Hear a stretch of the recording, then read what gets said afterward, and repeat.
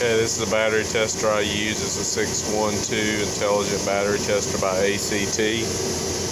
Sorry, I'm in an air conditioning room, so it's a little loud. So part of the test of the fire alarm system is we test the battery. So I was going to show you real quick how we do that.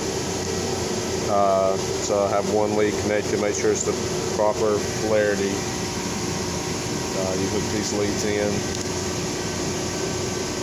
On with alligator clips. It says powering up. You can see this chart while I'm waiting on it to power up.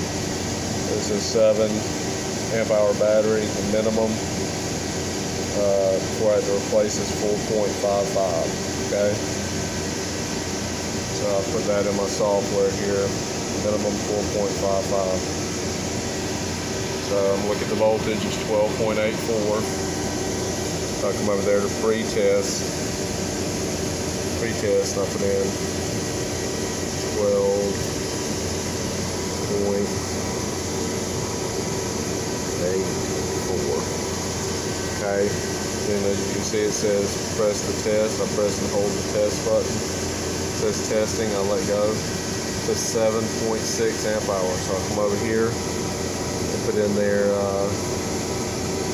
tested AH for amp hours, and it's 7.6, so we're at 7.6. In my post test, when I find my post test, what I'm going to do is I'm going to disconnect one lead of this.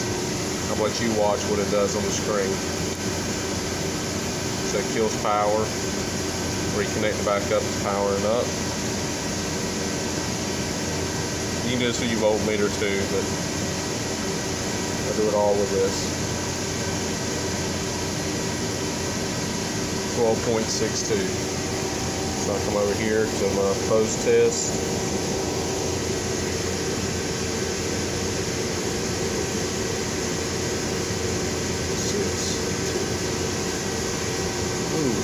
Can't do that while I'm looking through the screen there.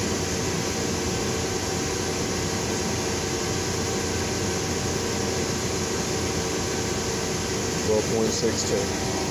Okay, so this battery passed.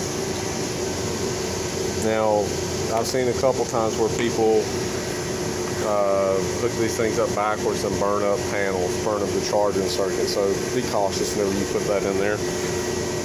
If there's two batteries, if you got to, take a picture of it, or because sometimes they'll have a black leaf for a jumper, and instead of black to black, you have black to red. So. These batteries are, in my opinion, are the best of UASAs.